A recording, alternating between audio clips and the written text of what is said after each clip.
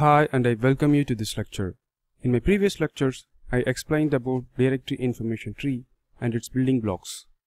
Now putting it all together, let's design a sample directory structure with object classes and attributes we have seen in my previous lecture. Any directory structure will start from its base DN. It's the root where we can create our first entity. This base DN will be created during our LDAP configuration. Now let's see how this base DN is created. While configuring LDAP, we will be asked for public DNS name of the server where we set up LDAP.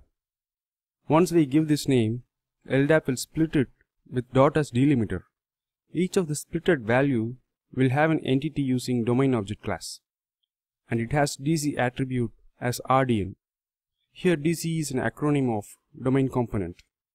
LDAP does all these things for us. Only thing we have to provide is public DNS name.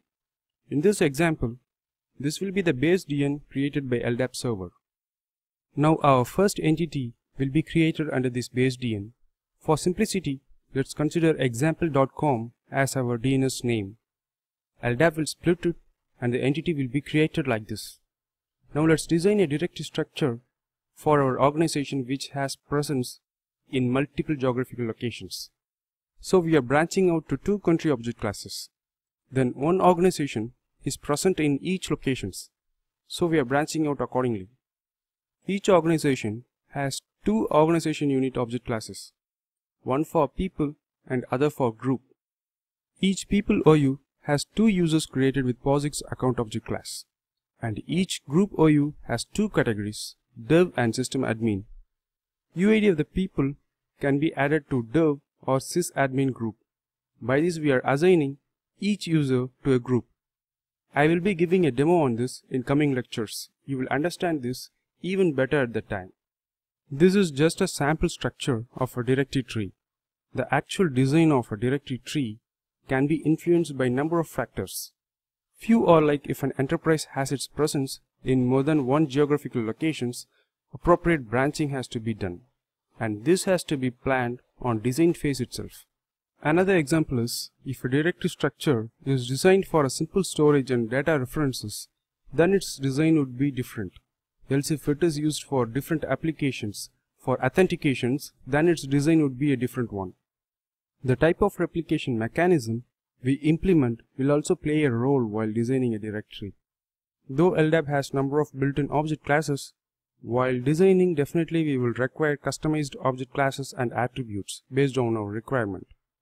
In LDAP, we can configure such customized object classes and attributes without much difficulty.